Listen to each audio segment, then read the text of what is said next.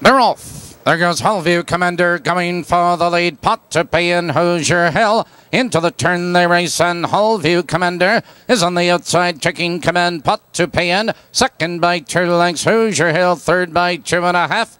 Followed by Storm and Norm. It's Cherokee Scout, followed by Raven Charmer, Flicky Crystal, and 5 for 5. As they head for the quarter, Hallview Commander has the lead 2.5 lengths. It's Pot to pay in second, 2 lengths, Hoosier Hill. They're by the first quarter, 29 and 1, and Hallview Commander has the lead 2 lengths. Pot to pay in second, 2 lengths, Hoosier Hill is right there in third. It's Storm and Norm, followed by Cherokee Scout, Raven Charmer, and to the outside it's 5 for 5, and now trailing Flicky Crystal as they head for the half. Hallview Commander, Pot to pay in. Here comes Hoosier Hill, first over on the outside, Storm and Norm, followed by Cherokee Scout, Raven Charmer, and 5 for 5. They're halfway home, a minute flat into the clubhouse turn, and Hallview Commander leads the way, but Hoosier Hill drives at him on the outside. A challenging second. Pot to pay in is right there in third. Storm and Norm with cover on the inside. Cherokee Scout,